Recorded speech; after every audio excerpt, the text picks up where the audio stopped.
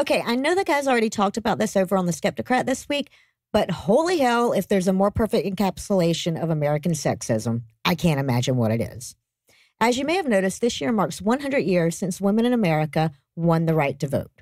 And as you probably know intuitively, if you're not the president, that's when you celebrate the 100th anniversary of something.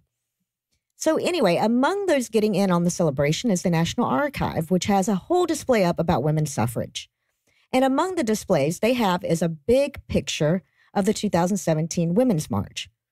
And look, as far as I know, that's still the largest political demonstration in human history, so it makes for a great picture.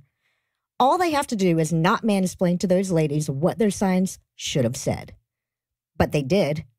As Noah said, they quite literally erased the voices of women from history in celebration of women's suffrage. Seriously, they airbrushed out all of the references to Donald Trump at this anti-Donald Trump rally. They didn't add anything back in, by the way. The sign that said women against Trump was just left to say women against. As though the whole march was a celebration of being in the direction of and in contact with things. And that's just too perfectly emblematic of American sexism.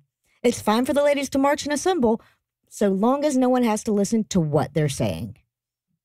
And as much as I'm normally a fan of the listen to what women are telling you strategy, this next story is going to have to serve as the exception. And that's because it's about a woman nobody should listen to, urging people to listen to women nobody should listen to.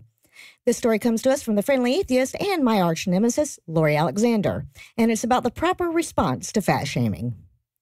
So this all starts when fitness guru and fucking bitch Jillian Michaels, of The Biggest Loser fame, goes on a news program and makes jokes about Lizzo getting diabetes. And that sparked a lot of backlash and a serious conversation about the dangers of body shaming women. And Lori Alexander still hasn't met a social trend towards female empowerment that she didn't hate, so she decided to chime in and let everyone know that fat shaming is God's way of telling you that you're fat. Quote, "Eating too much makes us feel badly and affects our health. A lot of problems people are suffering from are due to their own negligence concerning their health and care of their bodies." End quote. And really, who better to diagnose than some condescending charlatan that's never met you?